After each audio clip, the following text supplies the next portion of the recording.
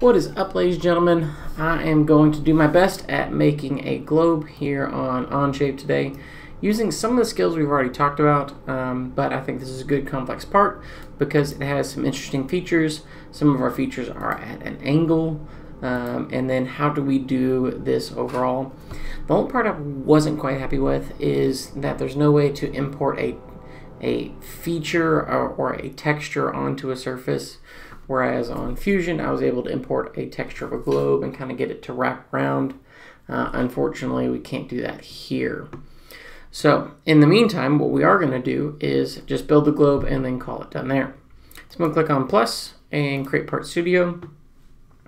And when it comes to making these parts, what I would recommend doing is starting from the base. And so by doing something that can potentially be difficult, you want to think about when you're creating these parts to start somewhere that would be easy to build off of.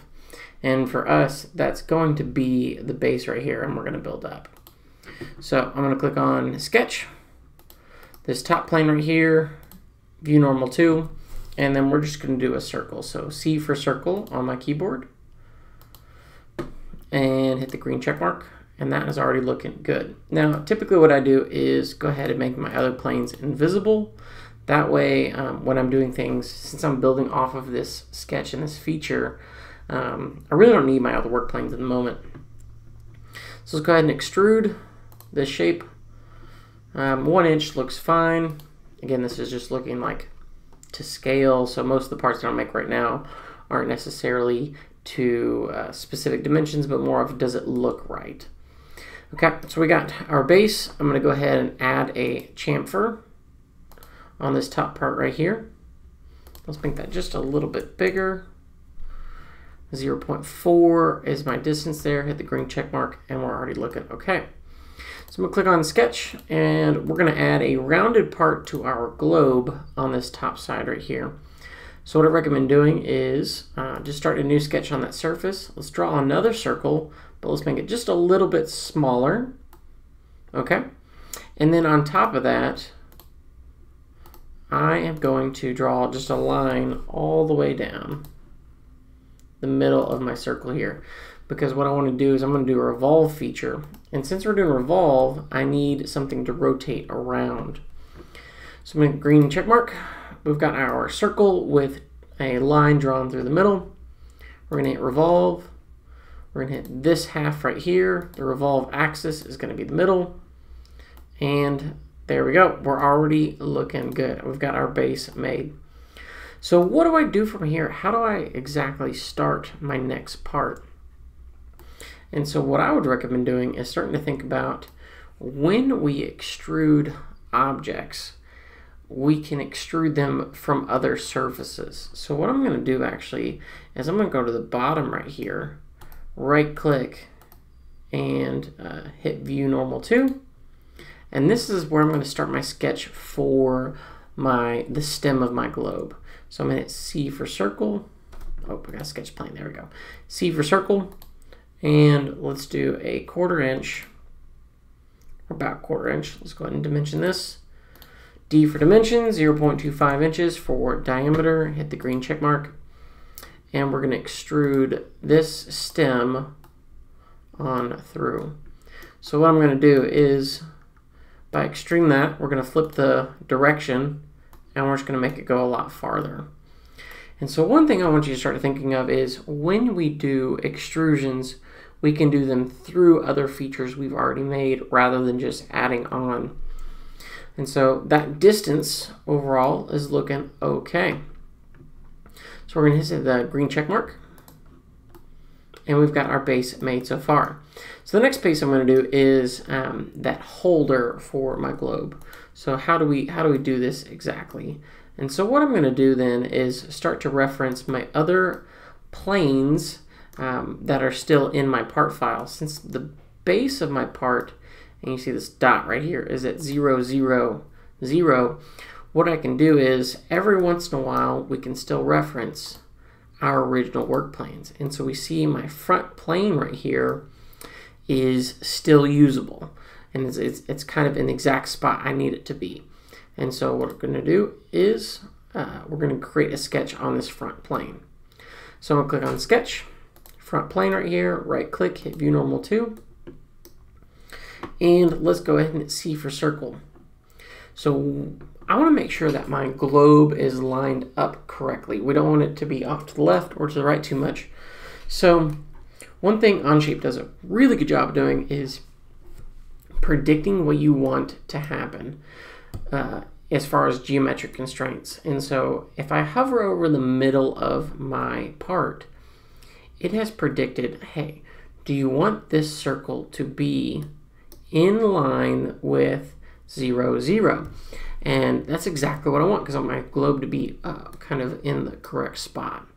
So as I hover over, you see my lines become dotted. And so from here, what this allows me to do is allows me to draw a circle that is automatically lined up and constrained with my bottom part over here. Okay, that is already looking good so far.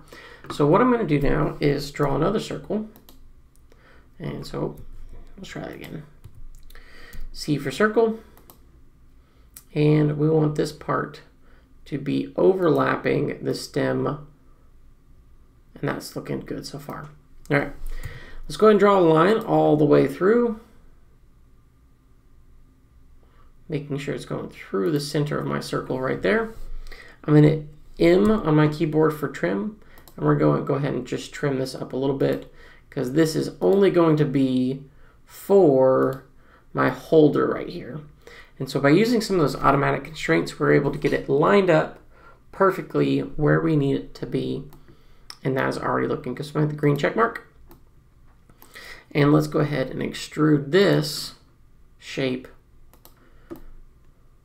But we run into a little bit of a problem. It goes to one side.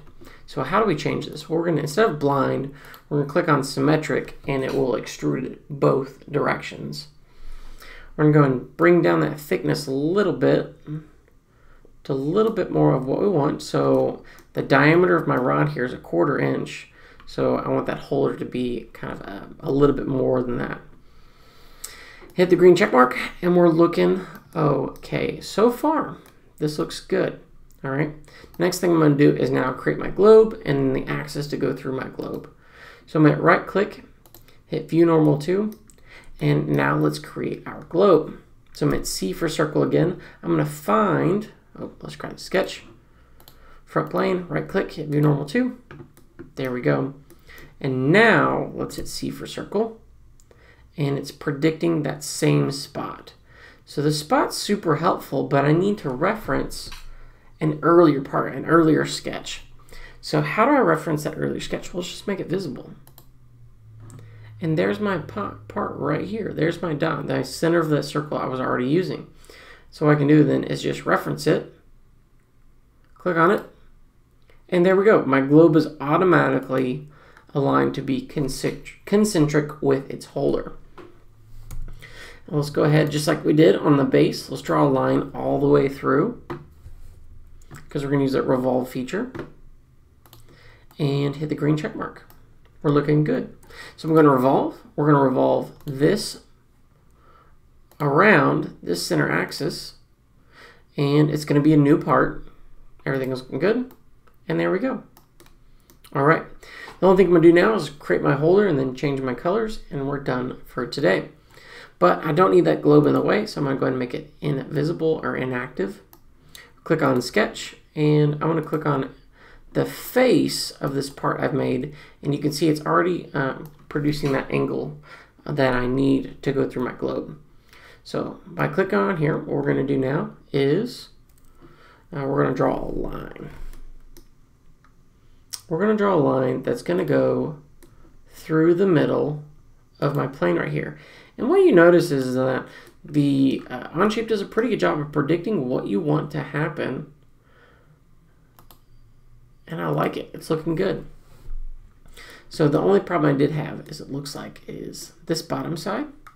That looks perpendicular. However, this top side up here does not look perpendicular. That looks a little bit of an angle. So I'm going to click on the perpendicular constraint. And we're going to make these two lines perpendicular to each other. And it's going to fix us up. Looking really good. All right, since we're making a circular rod, we're going to do the same thing again with revolve, but when we click on revolve, we're going to click on the multiple profiles we need. And so what I found to be the case is that sometimes it will predict not the full feature you want to revolve. So you notice I had to select these two other ones up there.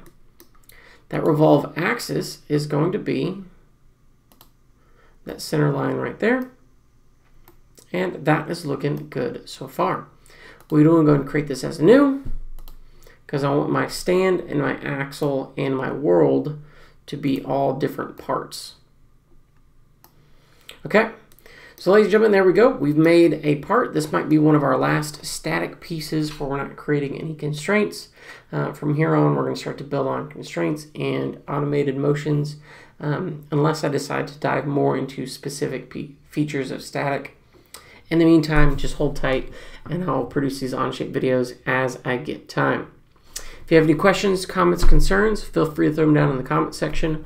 I would love to help you out in whatever way I can. And if you like these videos and they've been helpful, feel free to like and subscribe. Absolutely, it helps me out. Good luck. If you have any questions, let me know.